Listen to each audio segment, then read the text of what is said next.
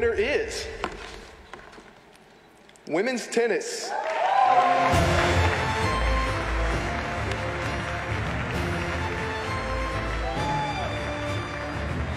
Women's tennis finished with a record of 22-4 last season.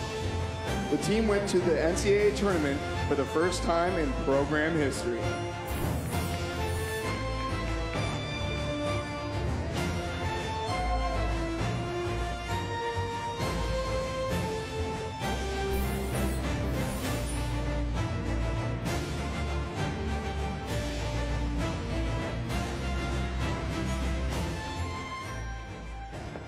There were a few, they told me not to lean, sorry.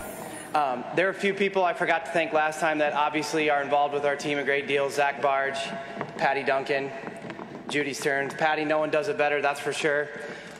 We'd like to thank the men's tennis team too. We really love you guys. Billy, we love you.